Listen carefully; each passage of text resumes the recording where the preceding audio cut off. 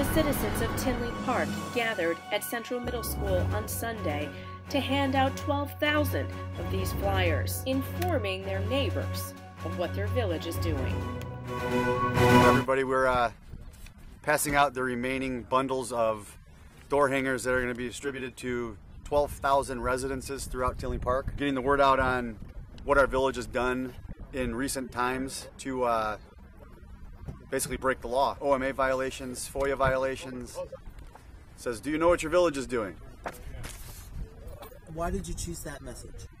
Because nobody seems to know. Well, for one, I just learned in the last couple months what exactly our village has been up to over the past, I don't know, what, years. Yeah, came to head with the reserve project that's supposed to be going up across the street here.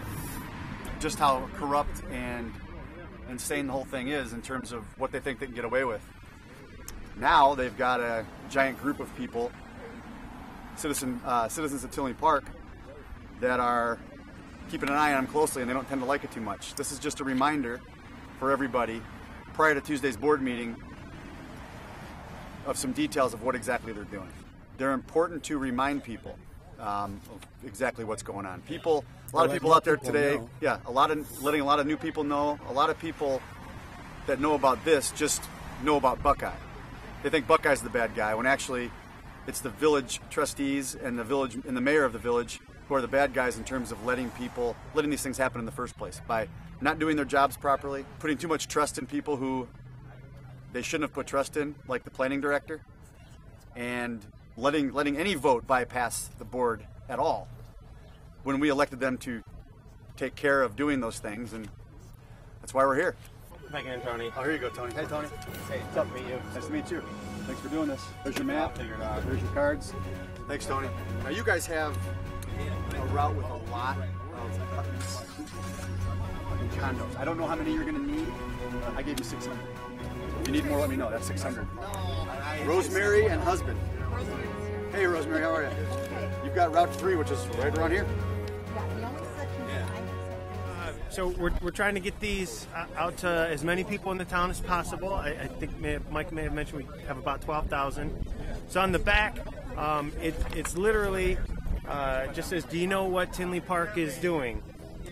And it gives some bullet points here, some facts, things that people may not already know. Did you know the high-ranking village employees colluded with an Ohio developer to change the village's building code? The village board approved this change without fully understanding what the impact was. They violated the Illinois Open Meetings Act by failing to give proper public notice about the public hearing. The village almost let the developer pocket millions of dollars in tax-funded tax credits to build a 47-unit low-income housing at a cost of $351,000 per unit, $16.5 million. The village has ongoing challenges with complying with the Freedom of Information Act in both responding timely to requests for information, as well as giving complete and accurate information. A lot of the information is just entirely redacted, which means just blacked out.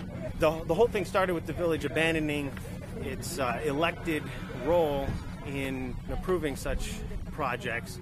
A $16.5 million project by design, not going through village board approval. Did you know that very shortly after all this came to light, 7 of 9 plan commissioners have resigned? But quite frankly, they were put in this position by the village administration and the village board. I think that the way of doing business in this town for decades has been that the directions come down from on top and people go along.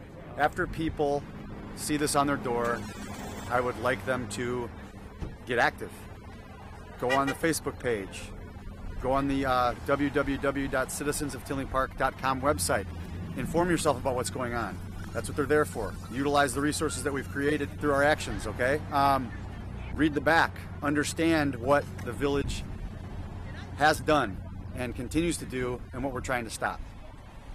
The next board meeting is at Andrew High School in the auditorium, 8 o'clock this coming Tuesday, the 22nd of March. The citizens of Tinley Park are simply not going to take business as usual anymore.